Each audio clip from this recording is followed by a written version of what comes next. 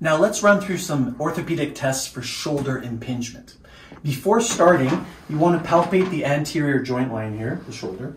And actually, Ritzy was already in position, and that was really good because bringing the patient's arm behind them like that into internal rotation will actually help you palpate underneath that subacromial space better. Okay, so once you've palpated, assessed for any pain or crepitus or any visual defects that you can see, we're going to go through the orthopedic tests. So the first one we've already done, which is the empty can test. So we're going to bring the arm into a forward position again, thumb up, out by about 30 degrees. And so we're going to turn you down now. So this is the empty can test, right? And once again, I'm going to push down and you resist. Okay, good. So the reason we use that one is by creating that internal rotation, it's going to close down the space in the shoulder. And if there's any impingement, it'll usually assess it much better than, say, a full can. Now, second one is called Neers impingement test. So this is a passive test. So the patient doesn't have to move. You're going to do that for the patient. You're going to point the thumb up like that and actually just relax the hand. Perfect. And I'm going to bring your arm up as far as I can, okay, into flexion. I'm going to palpate the joint space here. And as we bring this up, we're looking for any limitations in range of motion, any pain, crepitus.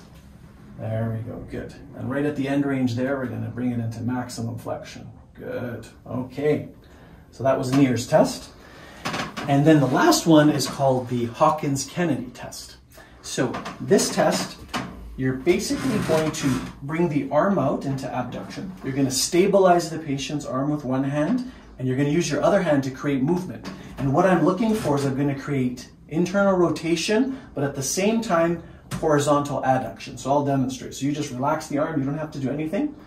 So we're bringing it like this. Good. Forward a bit. Good. Further. And good. Perfect. Okay. Now this is a test that we perform to observe to see if there's any scapular asymmetries in terms of movement or any winging of the scapula. And it's primarily testing the serratus anterior muscle, which is not a rotator cuff muscle, but is a key stabilizer of the scapula.